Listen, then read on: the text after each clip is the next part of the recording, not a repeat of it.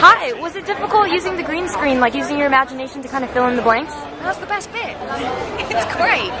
When you've got green screen, you know, you imagine everything the way you want it to be, or you're like the most terrifying thing you can imagine. When you're working with actual things and it's like a puppet and you're like, that's cute, you make friends, it's, you know, it's not the same thing. But I mean, most of my work was with the actors, and working with Mila's inspiring because she really pays attention to detail, and she's there and she's with you, and she's hardcore. I mean, she's an action hero, and she's a woman, and she looks amazing, and she's inspiring, and she works hard.